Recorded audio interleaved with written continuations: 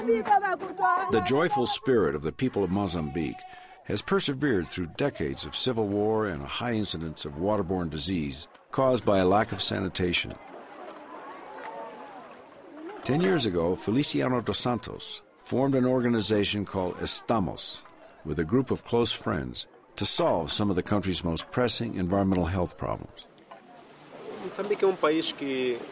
Mozambique as a country has many severe health issues that are related to waterborne bacteria: malaria, meningitis, typhoid, and infant mortality. The government is trying to solve these issues, and our organization, Estamos, is doing everything we can to teach people about what they can do to contribute to the solution. Feliciano was afflicted with polio as a child, so he is personally driven to eradicate infectious disease. He and his team provide advice and financial support for constructing two essential structures: wells for clean drinking water and ecological or eco-san latrines. These two measures are a big step in improving environmental health and conditions in the remote villages. The eco-san latrine has many benefits. Traditional latrines leak and contaminate well water with bacteria and diseases.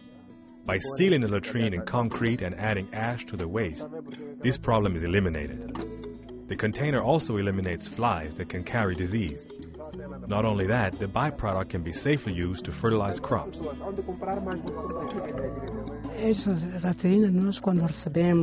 At first, we didn't understand why we needed eco-san latrines, but the Estamos explained about how they would help us. Now they are used by most of the people in our village. All of the community leaders talk about how valuable eco-san is for the villages. We work with Estamos to prevent water contamination, which has great health benefits, and even saves us money on medical care. Also, the eco-san compost helps us to save money on artificial fertilizers, and to grow more crops, and even sell some to generate income. When Feliciano formed Estamos to begin his sanitation campaign, he soon realized that music could be the key to help engage villagers in their cause. They formed a band called Masucos. The message of their original lyrics was a far cry from a typical pop song. One of the group's most popular tunes is called Wash Your Hands. Since their inception, Feliciano and Masucos signed a record deal with a British label and have played to massive audiences outside of Africa. Feliciano's presence here helped to bring awareness to this region. If it weren't for him and Estamos, our needs would probably have gone unnoticed.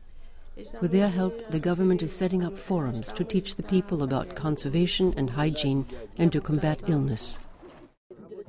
Feliciano's campaign to improve environmental conditions and eradicate disease in his homeland is helping thousands of people gain access to clean water and ecological sanitation. I have different reasons for working on these health issues. I didn't want to see other children growing up like I did, because when you have an illness like polio as a child, you have many obstacles to overcome, like discrimination and contempt.